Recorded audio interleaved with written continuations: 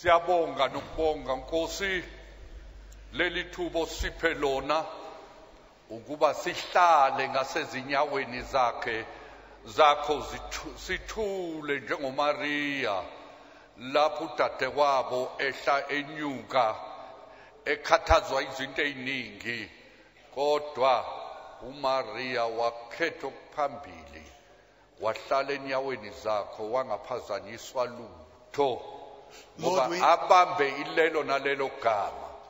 We thank you for such a wonderful opportunity to sit quietly at your feet like Mary, not to be hot and bothered like Martha, but rather to sit, not allowing anything to disturb us, that we receive each and every word you have to say.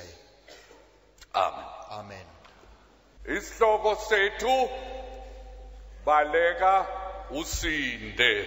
Our theme is escape for your life. Ongabaleki ngeke asinde uzogcina esihogweni nakanjani. The one who hasn't escaped will never escape finally, for he will land in hell.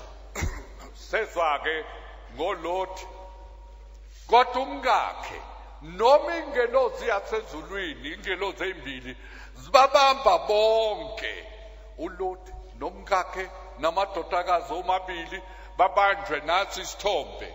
Kodwa umkaLothi wasala emuva uJesu wathi khumbulani umkaLothi waphenduka waba insika kaSawuli uNkulunkulu wamenza ukuba uSawuli ukuba wena usizakale ngaye ungabi umkaLothi.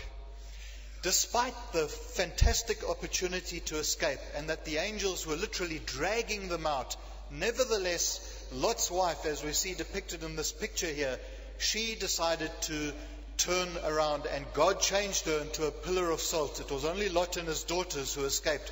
God made that to happen so that you might escape.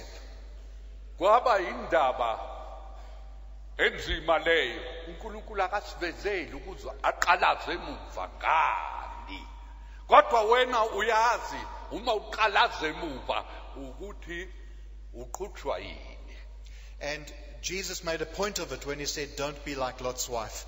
Now, God knows what it is that inspires you to turn back or to look back. We don't know why she looked back, but you know why you look back. When we are sazi, into yakho, uyayazi into yakho eqala isisaye emuva. Leyo nto ke yoqeda. Ngoba uJesu uthi obeka isandla egejeni aqalaze emuva akafanele umbuso wezulu. You know what that thing is. And Jesus had said, whoever puts his hand to the plow and glances back is not worthy of me. Izolo ngenkonzo ka3 ngajabula ngizwa nobufakazi babasha. Awungajabula. Bekumnandi kimi. Ngisho nalomfana obethe ekhulunywa ukuthi sesino boyfriend sesino girlfriend athi sisafunda esikoleni ingane siyingane kodwa sesinalezo zinto ukonakala nokubola nobunuku bomhlaba lobo. I was so pleased to hear about the testimonies yesterday. I was delighted to hear of what was said, and the boy who mentioned that it's just become the norm of girlfriends, boyfriends, that which really smells of the world. Hayike kodwa kwaba indaba kuLothi ube indoda kuloko. Abadoda amaningi ahlulwa amakhosikazi ngizontshela ahlulwa amakhosikazi. Kodwa uLothi waba indoda kuloko noma engasamuzwa umkakhe waphikelela phambili. Iba njalo ke wena ndoda nawe nkosikazi uma indoda isele emuva nkosikazi isele emuva awukwazi uqalaza emuva phambili wena. In this experience that Lot underwent, he was able to be a true man in that. He just kept his eyes set to the front. And you too, whether it's your wife, your husband, or whoever it may be, only forward, never backwards. Wehluleka ukuthi mama wengane uphi na cha belingasekho lelo thuba ngoba uma iseqalaza emuva ukhuluma nomuntu ofileyo oseyinsika kaSawoti. He didn't look back, neither did he talk back to her to check on where she was, because his eyes were set to the front, and had he asked about her, she was already a pillar of salt. Namhla ke baleka usinde. Ngifuna ukuthi sibukisise lelo gama ukuthi kufanele ukuthi sibalekele kuphi. Today, now looking, escape and be saved. Let's look at what this escape and fleeing means. Sizofunda incwadi yesibili kaTimothy isahluko sesibili. And we read 2 Timothy chapter 2. Baningi abantu ababalekayo kodwa isigcino sebeqalaze emuva sebephindele emuva. Kusho ukuthi nina benifakaza izolo akusekho ingemuva lisekho. Many people start with escaping, but they don't finish it. And that's why I say to you young people, what you've begun, you finish. Uhlaka ubethuma ibutho lakhe liyempini. Uma kubuya isosha kubuya ibutho linengozi la emuva. Lo muntu bebulawa abe ukudla kwenyoni. Athi hawu wabanenxebe emuva. Kwenze njani? Kusho ukuthi waphenduka wabaleka bamlandela bathi bekufuneka inxeba la phambili nje ayemuva. Bapha abanamanxeba emuva la kithina namhlanje. In particular, those who made that decision yesterday. Even in King Shaka's time, he was a man who would deal with any soldier who was wounded in the back.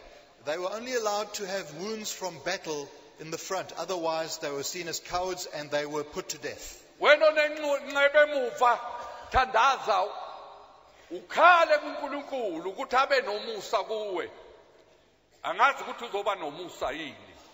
Kodwa maye kuwe onenxeba emuva. Isathani wakushaya emuva. Ingozi nje idingeka la ibunzini. If you have got a wound on your back, cry to God and see whether He shows grace. If you do get wounds, then they should only be on the front and the forehead. Incwadi yesibili kuTimothy isahluko sesibili ivesi langamashumi amabili nambili. 2 Timothy chapter 2 verse 22. Kepha balekela izinkanuko zobusha ujonge ukulunga nokukholwa nothando nokuthula kanye nabakhuleka enkosini ngenhliziyo ehlambulukileyo. Flee also youthful lusts, but pursue righteousness, faith, love, peace, with those who call on the Lord out of a pure heart. Balekela izinkanuko zobusha. Flee youthful lusts. Awu inkanuko zobusha ziyahlupha. Oh, the troublesomeness of youthful lusts. Baningi babulawe babhujiswe izona.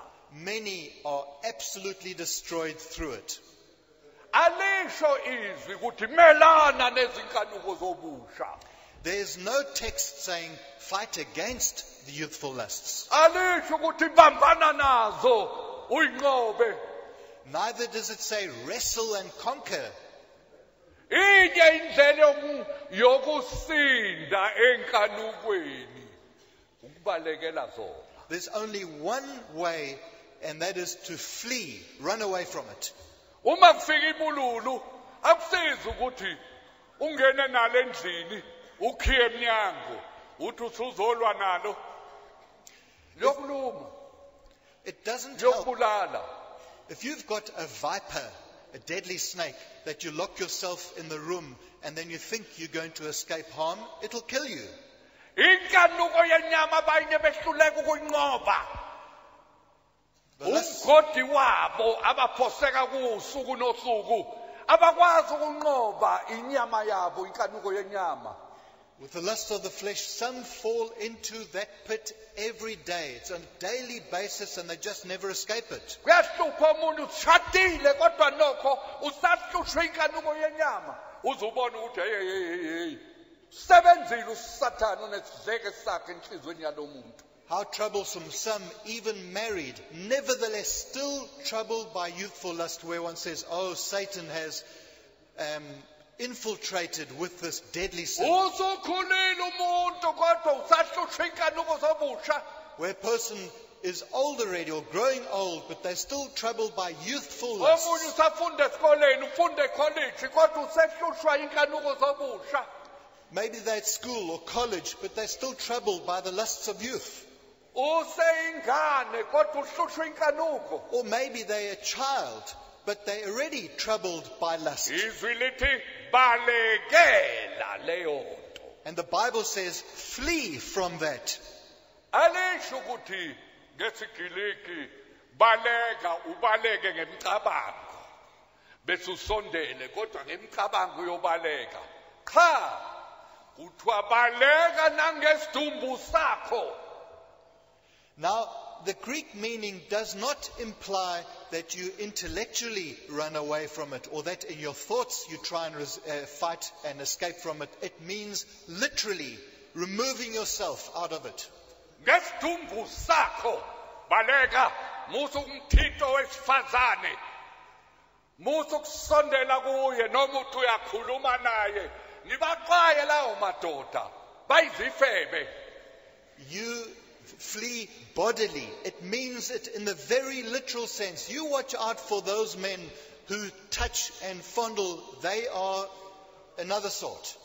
Njalo kube khona igebe phakathi kwakho naye.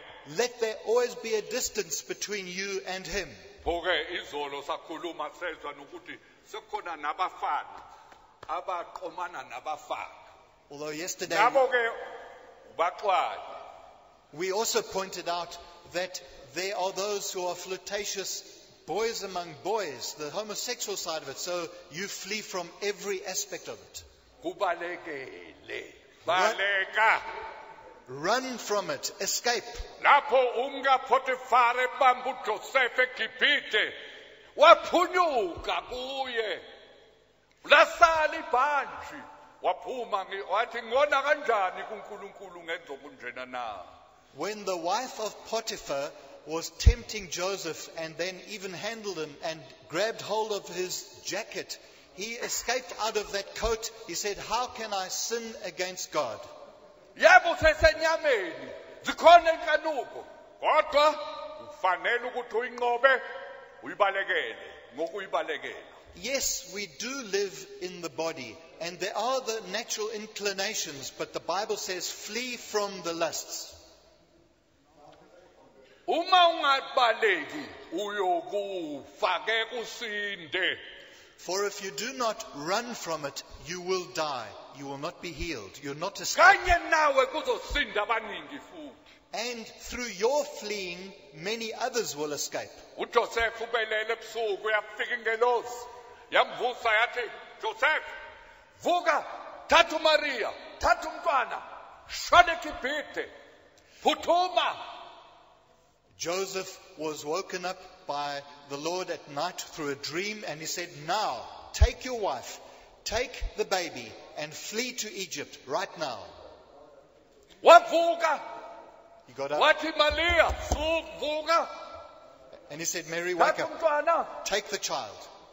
asiphuthume sigijime siphathe impahla zethu igolide namakha siye le eGibhite. Let us escape right now and take up the little that we have. And they took that gold, frankincense and myrrh, and off they went immediately to Egypt. Angazi ukuthi kuzoba njani ezulwini kodwa uma kukhona ithuba lokusibonana noma kukhala icilongo bese kubuya abangcwele ngamafu ngingathanda ukuthi ngishone kuJosepha ngitibambe ithambo. Joseph, ngiyabonga kuwe ukuba uphephisa umsindisi wami. Ngiyabonga ukuthi umlalele uNkulunkulu ekhuluma nawe ngephupho ngoba ngabe ngingekho la ngila ngoba wabaleka wasinda uJesu ngoba uHerode ubefuna ukumbulala. Uma kade engasindanga engalinda uJoseph engalalelanga uNkulunkulu Nasingenayo uJesu namhlanje ngayifile lebulawa nengane zale kwaIsrayeli. If it works out and it is in the Lord's way that we can, once we get to heaven and the trumpet sounds and we're met by the saints, that we can talk and listen to other stories. I'd love to go to Joseph and shake his hand, congratulate him, and say thank you for being obedient to God. When he woke you up that night with a dream, that you immediately obeyed. Through that, I have the Savior. Izukulwane ngezizukulwane ziyasizakala ngoJesu. Uma uJosefa kade ephethe ubuthongo ethi ngikhathele, hawu angikwazi kuhamba kuye kude eGibhithe, hawu nonina usebuthaka. Nasingenayo uJesu namhlanje, kodwa manje sinaye ngoba walalela. Lalela wena, ngokulalela uzisindisa wena kanti uzosindisa nabanye. Kodwa uma ungalaleli uyokufa bese kufe nenqwaba nawe. Had he been disobedient, then it means that he would have come up with an excuse by saying, no, it's not convenient, that's not suitable, Mary's weak. What would we have done without the Savior? Generation after generation has escaped because of him. And you too, by your escaping from sin and fleeing, others will flee with you. And that God should say specifically, flee youthful lusts. Why so? Because youthful lusts will hurt you, wound you. They will wound you both bodily and spiritually.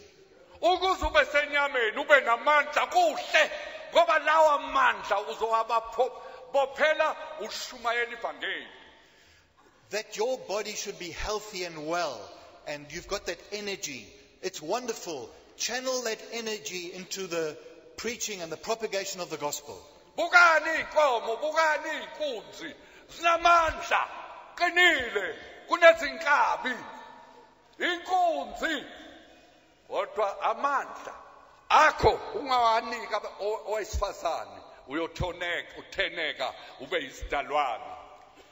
Look at what healthy cattle, healthy bulls are like. Oxen are weaker than cattle if they are normal and with that full health. That is what you need to do as well, that you're healthy and well and escape from sin. Musukuthatha amandla nawo unika owesifazane wesilima wesiphukupuku qeda amandla akho ukhiphe impilo yakho wathatha wabophele ufake ejokweni likaJesu hamba ushumayela ivangeli khuphuke entabeni fakaza umele iqiniso ube nobuqhawe hayi ube yinto uyisidwedwe sabesifazane noma sabafana basulela insila yabo kuwe. And the Bible declares that you should not give your strength to women. In other words, use that health and that energy, direct it into the right thing. Otherwise, you end up being wounded and destroyed because of the sin. And you girls, you allow men just to wipe their filth off you, and you get destroyed with it. Ulimaza owakho umzimba uma unika amandla akho abesifazane uhluleka ukuvuka nasekuseni ukhathele. You destroy your own health, your own energy, your own fitness if you're giving your... Ungenwa ubuvila akukho ukukhuthala akukho ukuhlakanipha ukhuphuke ube indoda emadodeni. If you're giving your energy... usube yinto njengesidakwa amandla akho phelile itiyalutho funeka ubunsizwa kufuneka ubuntombi ubone ukuthi hey igcwele lo muntu igcwele le ntombi nalensizwa inobunsizwa uyibone nasebunzini ukuthi isile. And the person who directs his energies in the right direction, that person is noteworthy. You can see this person doesn't wake up late. They're not lazy, having lost all their energy in this sin, but instead they have preserved that energy for God. Ungathatha amandla akho wathithe wasebenzisa embusweni kaNkulunkulu. Don't take your energies and distribute it for evil, but take it for God. Umuntu onjalo uma umbona ukuthi usile noma ukhuluma into esile hayi ukuthi kube umlomo ube umgodi onokubola akhulumayo into enukayo enyanyekayo yobufebe. And such a person has a health about them in every way, and their words are something that come with honesty and integrity, instead of the opposite, where the words are just a stench, and it's just makes you feel sick. Awuma nganizwa isitalmani bengizontela ngestalmani stinkende hoerenworte die aus dem Mund kommen von einem Hure. Phuma amagama anukayo avela emthonjeni obolile. If you understand umuntu oyisifebe ongenaso isimile esihle. German, you would hear the extra powerful way it says that it's the awful stench of promiscuity and of whoredom that comes out of a person's mouth. Yikho ngithi kuphuma into enyanyekayo emlonyeni uma uzwe nje ukuthi ibolile ugcwele ukubola. Yikho abantu bephela nezizwe phela kade kusukela phansi embusweni wamaRoma imbuso eyayinamandla yadilika ibulawa ubufebe. And that's why I say it comes and it is despicable. It's just an abomination to those who hear that person. And that sin destroys people's energies and nations. I've for a long time told you how civilizations are totally destroyed like the Roman one. Manje ke nomphefumulo wakho uzophila kanjani emphefumulweni uma unanele imicabango ebolile abesifazane nje izifebe nje awubuke ngani uThesi awufundi ngani iBhayibheli uqhwale ngamandla asezulwini kuyilokhu liphela izinto ezingasile nizwile nginixoxela izolo ngomuntu owayibulala vele uyibulele nomphefumulo wawubulala uyatshe esogwini noJudas Iscariot. Your spiritual life can never survive if you're wasting your thoughts and you all about you, that you're thinking always and you're on that topic. I told you yesterday about that man who even ended up committing suicide. The body cannot survive the attack of lust. Bukani umuntu ophilayo nesimilo. Fundani ubuso bakhe. Buka ukuhamba kwakhe. Kodwa onesimilo sonakeleyo nentombi noma uyahamba ubone singathi inqola khumuka amasonto. Kuthi nje ubone nje ukuthi hey hayi sifebe noma enothwalo enothotini. Have a look at those who walk in purity. Note their face. Note even their step. There's just something different about them. On the other hand, the one who's promiscuous, even 12 years of age, they look worn out and tired, and it's self-evident. Ngikhumbula kusakhona uma wami owangizalayo. Sahlala ngapha kwetende bekushisa kwasuswa la emaceleni nangale eceleni zafika intombi zahamba ngapha kwetende kodwa singabonakali ubonakale kuze kube lana nje ubone la kuze kube senzansi.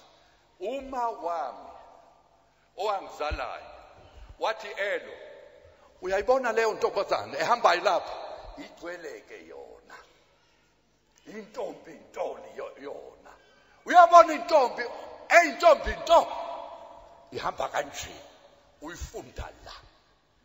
My own mother, the one who gave me birth, once many years ago, I remember we were sitting in a tent and it was visible just from the flap down that you could see these girls walking by, and you could just see them from the lower half, and she would say, that one, just in her step, she's a virgin. And that one. Ningabona intombi nje indlela igqoke ngayo indlela ihamba ngayo ungadideki isifebe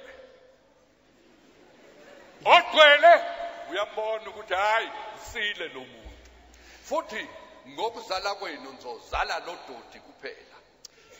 even the way a person gives themselves over as in making a statement about their clothing and their swing or their strut, you can see this person is promiscuous, they're sexually loose. Zintombusana ukuba utiki line.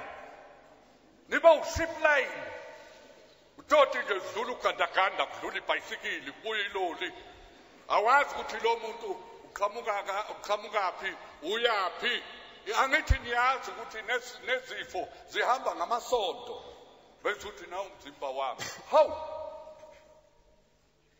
Awusho ukuthi nangu uJesu, nangu uNkulunkulu. Umtshela umuntu iqiniso, ulibele lo doti.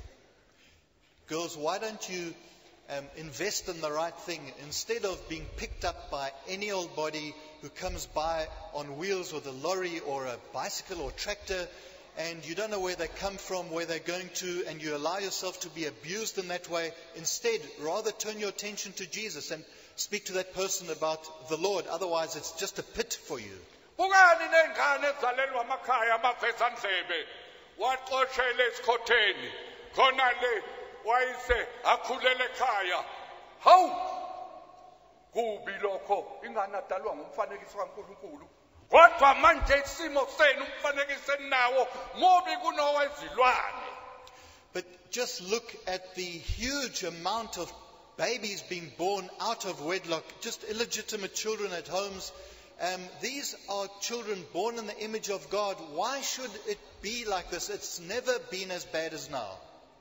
Usuzoyizala ingane, uzozalela ekhaya. And you- Inkomo uma izala inkonyane, izohamba iyogada inkonyane. Ibe naye emini nasebusuku. Inkonyane ikhulela kunina. Ngisho izilwane zasendle, ngisho nogwaja, impunzi. Izilwane zasendle uma uthi uyayithinta ingane ifike kodwa unina usezoyilahla. Uyise uyayiphika uyayilahla. Seyizizodayiswa. Hey, nibabi nina bantu besikhoko. And you are worse. Ilwane lihlulwe inkomo. Inkomazi ihamba nenkonyane yayo iyakhula, jabula unina, iyatekula ithole. Kodwa umuntu odalwe ngomfanekiso kaNkulunkulu unobulwane. Kufanele ukuthi sixolise ilwaneni ngoba zona singcono kunomuntu onemlenze embili. And you behave worse than cattle, worse than animals. At least a cow has a sense of duty towards its calf. It'll rear it, it'll look after it. Animals will do anything to protect their young. But you are worse than animals. In fact, you should be making an apology to the animals because you desert the baby. The father has no sense of duty. He deserts the baby, denies that it's his, and one becomes lower than animals. Ngikhuluma nje ngikhumbula incwadi yokuqala kwasekho Korintha 10. I think of 1 Corinthians chapter 10. Kuthiwa incwadi yokuqala kwaseKorintha isahluko 10. Akinifundele.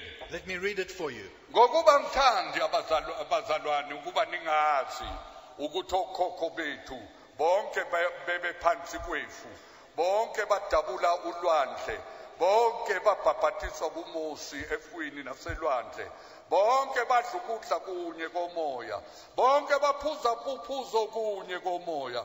Ngokuba baphuza edwaleni lomoya elabalandelayo idwala lelo lalinguKristu. Kepha iningi labo uNkulunkulu awayengathokozi ngabo ngokuba bashaywa phansi ehlane. From verse 1 to 5, that despite them being delivered and drinking of the same spiritual food, with most of them God was not pleased, and their bodies were scattered in the wilderness. Kepha lokho kwaba izibonelo kithi size singafisi okubi njengalokho bona bebefisa. And verse 6, now these things became our examples to the intent that we should not lust after evil things as they also lusted. Futhi ningabi ngabakhonza izithombe njengabanye kubo, njengokulotshiwe ukuthi abantu bahlala phansi ukuba badle, baphuze, basukume, ukuba badlale futhi asingenzi ubufebe njengokuba abanye kubo benza ubufebe bafa ngosuku lunye abayizinkulungwane ezingama-23. And not become idolaters as some of them were, as it is written, the people sat down to eat and drink and rose up to play. Nor let us commit sexual immorality as some of them did, and in one day 23,000 fell. Kuthiwa lokho kuyisibonelo kithina, isibonelo. uNkulunkulu usipha isibonelo. It says it's written as an example for us. Kule minyaka edlule nezwa ngetsunami eyayiphesheya ngase-Indonesia ngaseAsiya. In recent years, Ulwandle olunamagagasi amakhulu. you heard about the tsunami that happened with these huge waves that happened there in the east. Abaningi bafa ngoba amagagasi olwandle 10 meter high. Cishe kusuka la phansi kuze kushaya le phezulu. Many drowned because the waves grew into an enormous size, up to 10 meters high and more, reaching heights like this auditorium. Manje kukhona isiqhingi ngase-Indonesia. Now there's a certain island in the Indonesian direction. Sibizwa ukuthi Simulu Island. It's called Simulu Islands. La kule island bekhona abantu abawu 75,000. Just on that island, or those islands, there were 75,000 people. Kodwa kwawa ba 7 kuphela. Kwafa ba 7 kuphela. Just 7,000 died. Basinda kanjani? Abanye bebhubha bephela. How did so many escape while most perished? Okhokho baba umkhulu nokhulu baxoxela ingane ukuthi hey ngo-1907 ulwandle kwaba khona ukuzamazama komhlaba, ulwandle lwaseluphindele emuva koma, kodwa lapho selibuye nolaka olukhulu, amagagasi abe u-10 meters 30 feet high. Bafa abantu bakithi bathi xwayani uma kuzamazama umhlaba ulwandle luye emuva noqonda ukuthi yes itsunami lapho kunyakaza umhlaba bebona ulwandle 75,000 abantu bagijima bakhuphukela entabeni uthi lapho kuza ulwandle nolaka olukhulu kuza ulwandle amagagasi 10 meter high tholakala besentabeni bawu7 nje angazi ukuthi bekuyizalukazini angazi ukuthi bekwabantu abangenazo inyawo abafayo kodwa bonke abanye basinda kodwa kwezinye iqhingi bafa bonke baphela. They had been taught carefully by their ancestors, with the tales passed down from mothers and grandmothers and great-grandmothers. They had told them that in 1907 there had been an awful experience where the sea withdrew and it looked dry on the shore and then came back with a vengeance, and that the waves were huge and many people died. And they warned them that if they see that water retracting like that they need to flee. And they all fled to the mountains and they all escaped. I don't know those 7,000 that did perish, whether they were just old people or what. 7 kuphela ababhubhayo, 75,000 basinda ngoba bakhumbula isibonelo. Only seven, sorry, not 7,000, but 7 people only perished. All the others remembered what they had been told and they escaped to the mountains. Out of 75,000, only 7 perished. Basinda bonke ngoba bagijima bathatha amandlabo bakhuphukela entabeni balibona ulwandle ligqiba imizi yabo bhubhisa basinda. They had felt that earthquaking. They had seen the sea retracting and they knew the message. and they fled to the mountains. Only 7 of them died. They all escaped because they were obedient to that escape for your life. lalela ukuthi iBhayibheli lithini balekela ngeke uthola isifo ngeke ufe uyosinda ngeke uzalela ingane ekhaya uzukhohlwa ukuthi uzozenza njani uzube mubi kunenkomo ube mubi kunezilwane uyinkinge uyilahle awu nibabi noma uyithatha usuzoyibeka phi wena ngeke usinde ngoba ubalekanga. If you listen to the lengane Bible, futhi mhlambi iyokuhlupha ikushuke usumdala. Hey, kukhona abantu engibaziyo benezimvu ekhanda ngezingane zengane zasemadakisini. if you heed the Bible message, you will escape. You will also escape disease and dying prematurely because you have listened to the words of the Bible. And child desertion, previously I hadn't mentioned as well. How can you behave like that, deserting a child made in the image of God, where cattle and animals have that instinct to protect their young, but you just desert them, and maybe those illegitimate children also grow up. I've seen many people with grey hairs because of the awful things that happen in those circumstances. Kodwa kuhle kanjani ukuba ingane izakahle nimbonile ubaba lo oshumayela ivangeli noma khothi beza nengane siyathokoza sonke siyajabula siyayibusisa kuhle sifunela izulu. But how wonderful it is when we see the father with the child, the mother with the child. They're propagating the gospel. We want to bless such a child. We say this is part of heaven, and we identify with that child. Ingane zami ezo-6 lapho zizelwe ileyo naleyo ngayithatha ngayiletha ebandleni ngathi nayi ingane yenu ngiyahamba mina ngiyashumayela ngikho ekhaya nina ngikateleni lezi ingane zikhulile-ke manje ingane zishadile nawe kunjani ushadile manje siyathokoza ngomshado. I also had children, 6 children. They've now grown up and they've got married. My youngest one is here, and we rejoice in that they have gone in this direction. Bekuzoba ihlazo engakanani ingane ngithele ngamanyala izalela ingane ekhaya ihamba indinto emhlabeni. What an kube awful... khona ingane ngibiza ngokuthi mkhulu kanti vele emgodini. What a disgrace, on the other hand, it would have been to me had there been illegitimate children brought. Some calling me grandfather, and they've just been brought there, and the children hadn't been married, just illegitimate children. Ningayithathi kalula inyama imbi izonithela ehlazweni iyonifaka lapho ningenakusinda khona. Don't take the flesh lightly, because if you just ignore and you don't take seriously this, it will cause you destruction. Uzuxolise einkomeni naselwaneni ukuthi ngixoleleni ngathi ubunja kanti inja iyagcina abantwana bayo.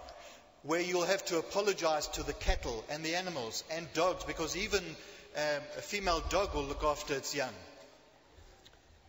Balekeli kanukayo bambana nazo usondeze ukuthi ngizobambana nakho ngibamba baleka ube ngathi inyoka uyibalekele. So escape youthful lusts. That means don't try and wrestle with it or try and just resist it and fight against it. No, escape, flee, remove yourself. Futhi hayi inkanuko yenyama nje ukuthi uye ocansini. Ziningi inkanuko zenyama. Now, the lust of the flesh are not only sexual lusts. Kukhona omunye awomela utshwala ugoloko aphuza ugoloko nizwile abanye besho la ingane beziphuza utshwala beziphuza ugoloko uzilimaza wena ngokuphuza ugoloko uqeqethe ubuchopho bakho ekhanda uyoba isidomu ngenxa yokuphuza utshwala. Some are bound by the lust for drink. They are bound to alcohol. They lust after it. They destroy themselves and their families. Le Because of mali drinking. encane onayo usuzothenga ugoloko, thenga ugoloko, phuza ugoloko. Awunayo imali yokuthenga ukudla. Ngisho nesinkwa esomile asikho. Ulibele utshwala, ubulele ugoloko. Usuyahamba nawe umuntu omdala, usuhlekwa nezingane ngoba unapho ubuchopho ekhanda. And it causes you to be destroyed in every way, that you become dumb. Even little children laugh at you. You can't even bring bread to the table because you spend your last penny on alcohol. Ingane ziyalamba. Nawe ubulala umzimba wakho. Ufaka upoison. Faka uphethilome emzimbeni ngoba ungathatha ugoloko uvuthisa isibani. Thele emotweni, hamba iduma imoto.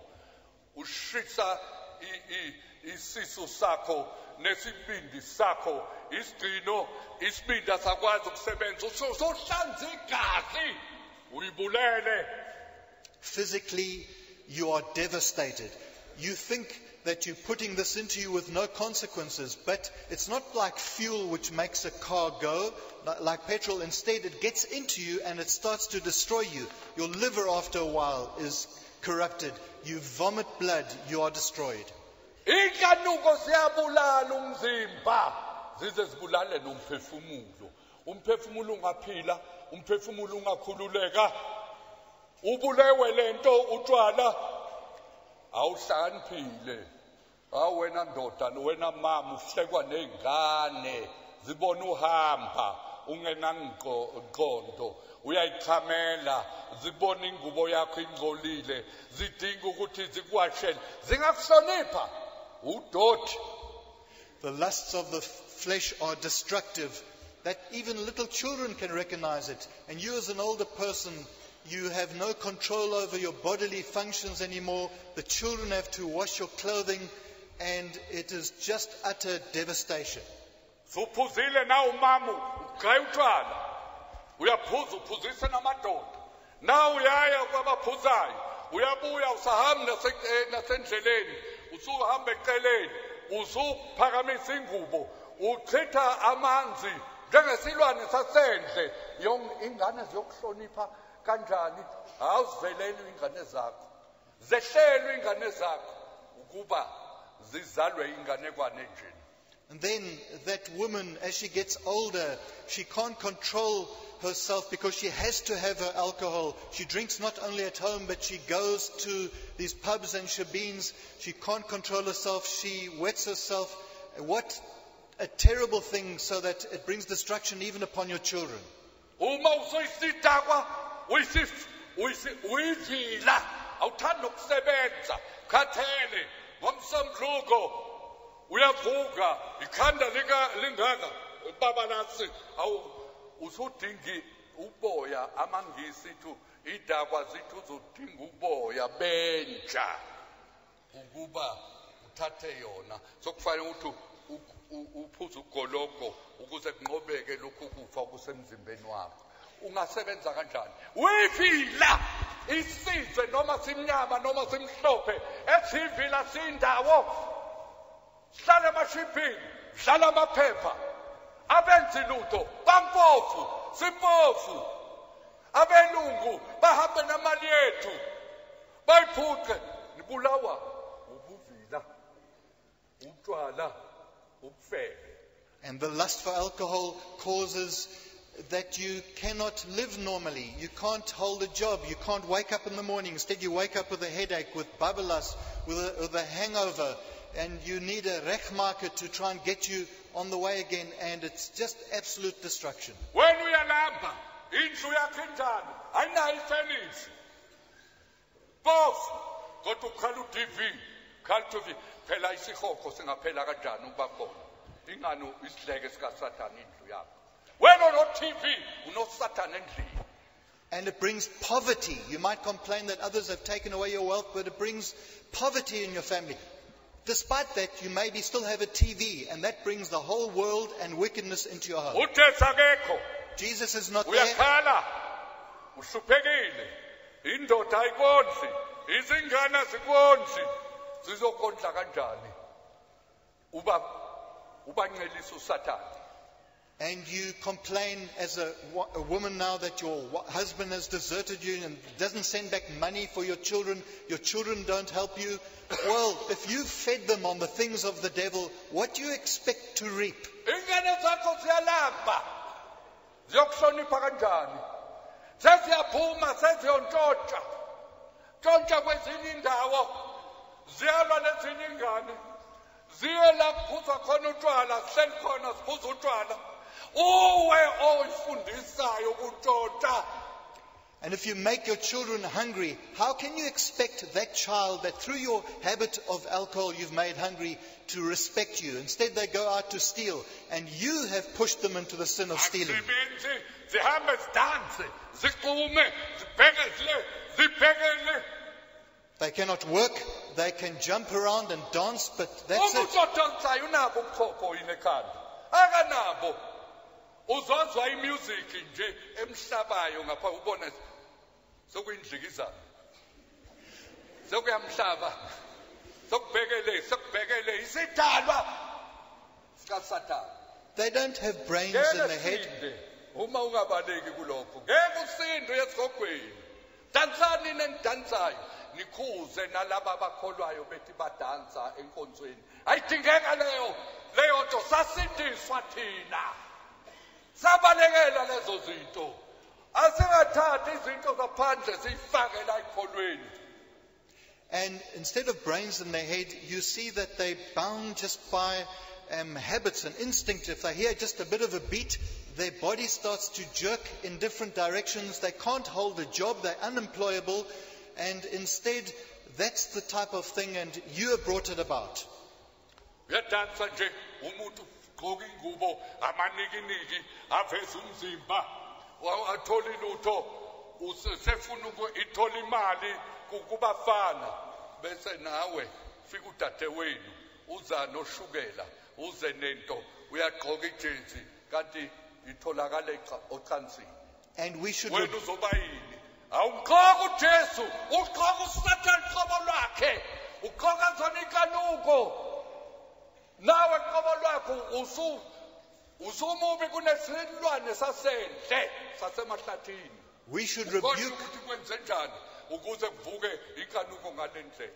those who bring dancing, the dancing of the world, into the church. That's what we've repented of. We shouldn't be dancing in the church. That comes with a completely different spirit. Kukhona nelinye point hayi ukuthi sikubalekele nje sikubalekele bese sikwenze okuhle. Now it says that we should escape, but it's not just stressing the negative. It means escape while doing good. Ake nizwe ukuthi uPetru uthini. Look at what Peter has to say. Incwadi yokuqala kaPetru isahluko sesibili 1 Peter kusukela verse 11. 2 from verse 11. Bathandekayo nginincenga njengabafokazi nezihambi ukuba nidethe ezinkanukweni zenyama ezilwa nomphefumulo.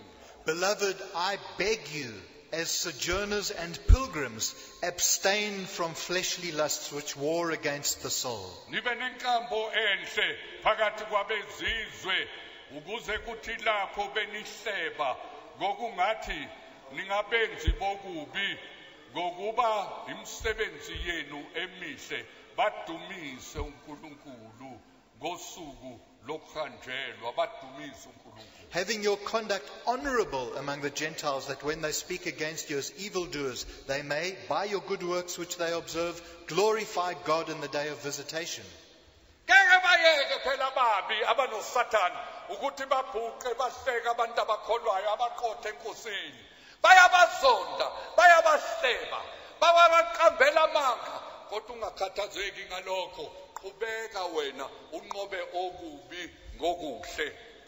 There will never be a shortage of mockers. There will always be the wicked who will laugh and be arrogant against the gospel, but you are told to live differently. You should be the one escaping from evil while doing good. Kuzaba khona njalo abawu7 abangafuna ukukhuphukela entabeni yaseGolgotha. Mhlawumbe baningi kodwa wena sinda phepha khuphuka ube isibonelo ube ukukhanya komhlaba. There will always be the 7 who refuse to climb the mountain and to escape. There will always be those who refuse to climb the mountain of Calvary, to go up that hill. But as for you, you escape.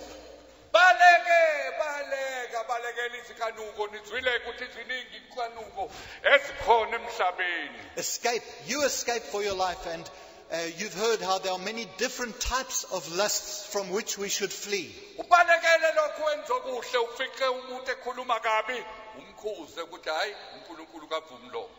For instance, flee from bad talk, foul mouthing, and tell that person that's not the way to talk. Awusebi, awusaphuzi, ukhuthele, thola umsebenzi, mhlawumbe unamaloko amabili, usufice omunye akanayo ingubo, bese uhambe uthi dadewethu nayi ingubo.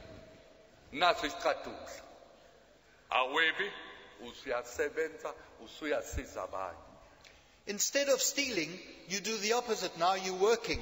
You are beneficial to others. If you've got extra clothing, you can help others. Instead of depriving others, you are assisting them now. Ubona abantu behleli beyiculela amaculo nje esikhoko amaculo avusa inkanuko yenyama usuyaya kubona uyabaxoxela ukuthi hayi uJesu akakuthandi lokho. Usuhambisa ivangeli. Sidinga abantu liyabhubha iAfrika lonke hayi ningizimu kuphela iAfrika lonke liyabhubha liyakhala sizothola phi abatsha sothola phi abantu abazosinda na. Ngiyabonga uma ngibona abantu bephuma ingane zesikole ziye kwezinye izikole zishumayela ivangeli zenza inkonzo nakho esikudingayo. And when there's bad music around, you need to know how to correct it. And you tell them what is wrong about it. You speak to them. Now your life becomes different. And you are now you're beneficial to society. Instead of messing around, you are busy helping. I'm so glad about our school children who can go to other school children and proclaim the gospel. That's what we need. Otherwise, Africa is dying. The world is dying of starvation for the gospel. Khona kuleli sonto nje abanye abasha bala ekhaya baye eCape Town bazoshumayela khona. Ezinye insizwa zisuke khona ziya le Smithfield. Zisuke khona ziya eMthunzini. Hambisa ivangeli. Abanye bathi hawu soniwa isikole. Silichaziswa isikole. Siyathanda ukuba abantu bezwe ivangeli. Even as we are here this week, there are others who are not here, other young people who are busy preaching the gospel down in Cape Town, Smithfield, up north in Mpumalanga and different places. They say it's a pity we're still at school, that we can't be full-time in preaching the gospel.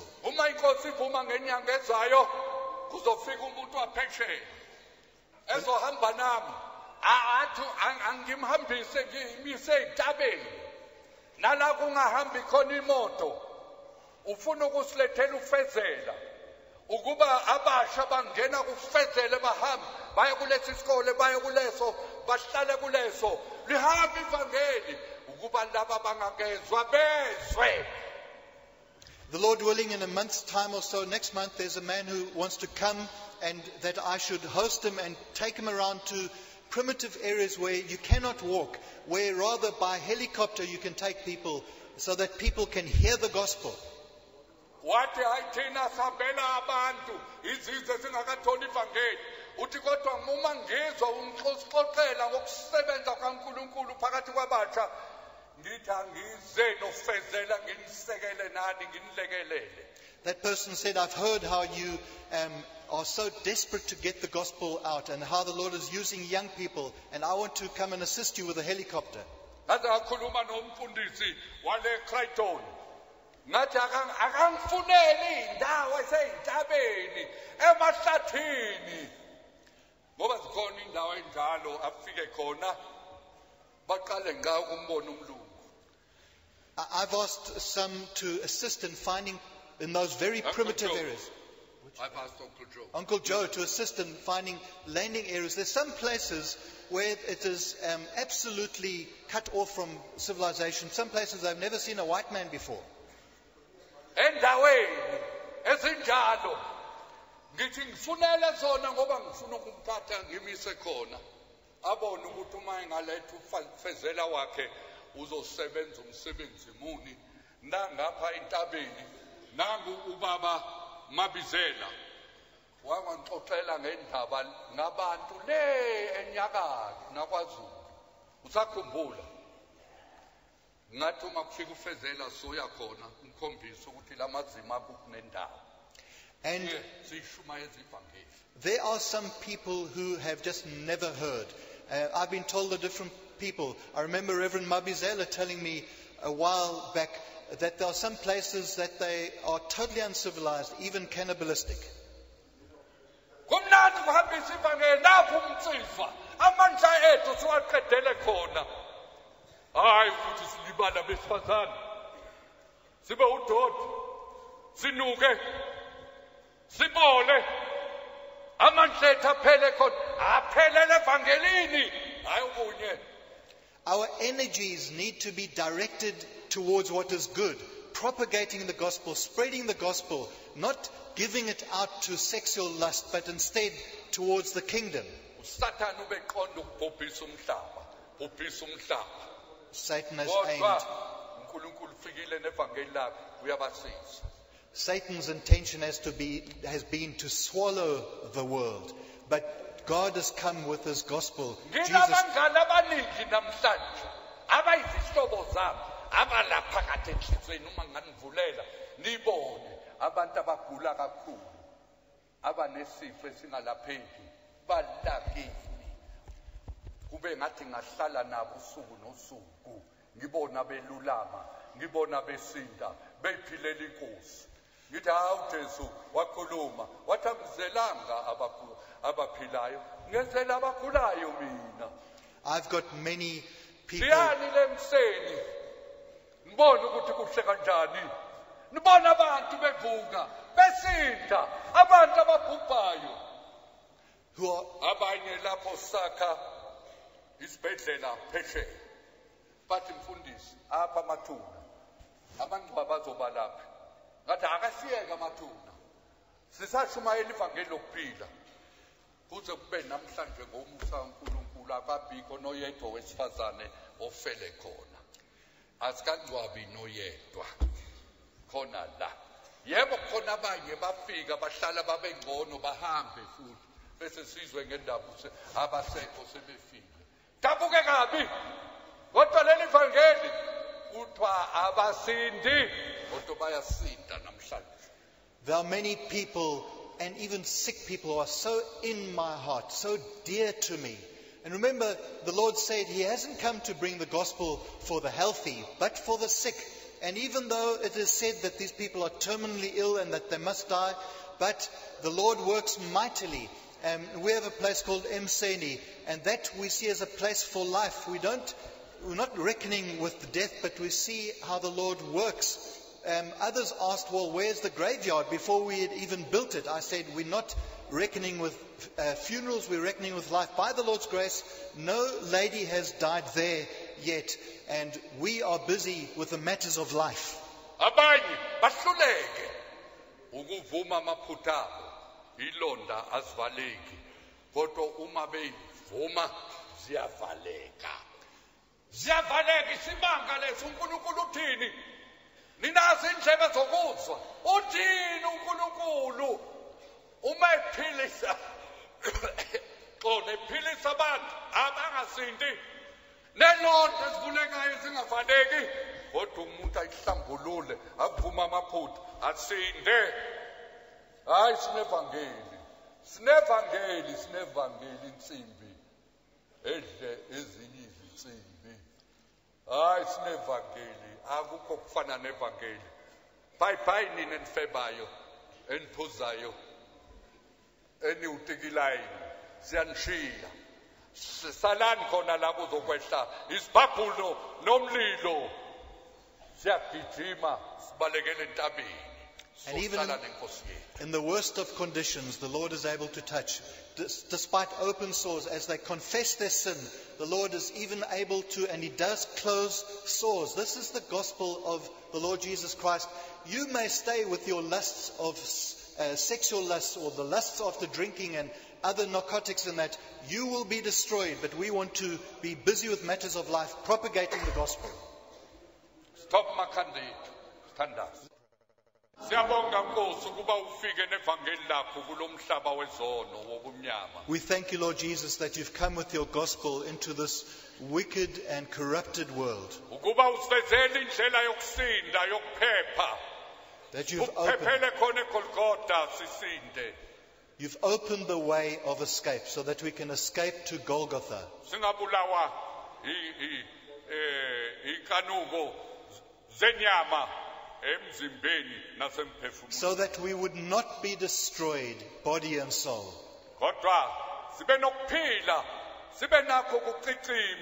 But instead have life, and that abundantly. Work, Lord. Continue with your working. Amen. Amen. Thanga sisuka ngashaya ucingo sishayela umuntu osephalamende eCape Town. Ngathi sibanibani hamba uye kuNgqongqoshe wezempilo ngitshela ukuthi ngimfuna la kwasiza abantu. Ngifuna ukuthi eze la abone uNkulunkulu akwenzayo. Bathi unomuthi muni? Ngithi nginomthandazo nokuhle okuhle nokudla okuhle. The day before yesterday, I phoned somebody who's down there in Cape Town and who has access to Parliament, who said, get the Minister of Health to come and see what the Lord is doing. She said, well, what muti do you have there? What medicine? I said, the medicine we have is the gospel and good nutrition. Thank you. Put Michael.